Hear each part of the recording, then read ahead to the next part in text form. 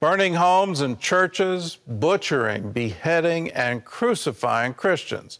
In Mozambique, Heidi Baker lives and works under the constant threat of terror. So why does she stay in the middle of such evil? Take a look.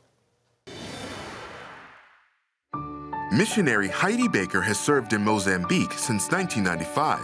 It's one of the poorest countries on the planet, and in recent years, one of the most dangerous. Despite lethal terrorist attacks near her town, Heidi continues to spread the truth of the gospel. I'm telling you, in the midst of the tragedy, God is doing the most incredibly beautiful things. Co-founder of the humanitarian ministry Iris Global, Heidi plans to keep meeting needs where God has called her. So, Heidi, tell us, how did you get to Mozambique in the beginning? What was the start for you? As a brand new baby believer, a 16-year-old, brand new born-again believer in Jesus, I was fasting and praying as the church was calling me to fast and pray.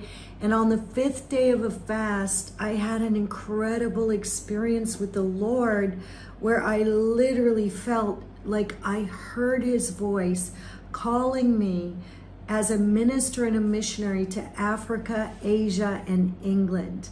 And after being in Asia 12 years with my husband Roland, in the UK for 3 years, it was time for Africa. And Africa is this massive continent.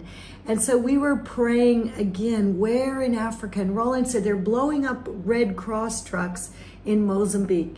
And immediately I said, perfect. We want to go there. That's where we want to go. Heidi, I look at the danger you're under, and I know for a lot of people they're saying, can we evacuate Heidi out of this? Tell us why you want to stay in the middle of some extreme danger.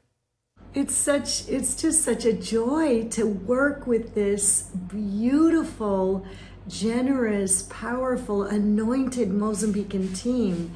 And this is a lifelong calling for me. We've been here, we're going on 29 years soon.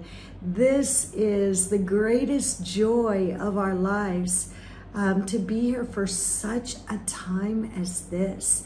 There's nowhere in the world that we'd rather be than here in northern Mozambique with the people who have adopted us. For people watching right now, what can we do to help you? What can we do to help the refugees from northern Mozambique? Well, we're feeding over 32,000 people a meal a day. So food aid is always a massive blessing for us, but always audio solar Bibles for the people to receive an audio Bible in their own local dialect. So if you can imagine, we're going out, teams of 30 to 50 of us, 99% national Mozambicans. We're going to the camps, the internally displaced people camps. We're going to the communities, literally where people have lost everything. We're bringing them not only food aid and farming kits, but we're bringing the word of God in their local dialect. So to be able to continue with that is a joy. The other thing is, I want you all in America to learn from the Mozambican body of Christ. They are the most extraordinary people I've ever seen in terms of courage and generosity. Our pastors, who have even had their own, one of our pastors, a 4.5-year-old child of his was beheaded, and another one lost their home. 6 churches burned to the ground. The way these men and women live, first thing they do when others come is they say welcome, and they just put them in their yards, and they just share their food with the hungry, and they really are examples for those in other parts of the world that maybe are afraid of the shaking times that are going on in the world, and the shaking that's even about to increase in the world. and what Mozambicanos can teach you, what Mozambicans can teach you. And this is my prayer, is that you can fix your eyes on Jesus. Last question, how can people pray for you? Pray that we would just grow even closer to Jesus. Pray with our Mozambican brothers and sisters that we would finish well. And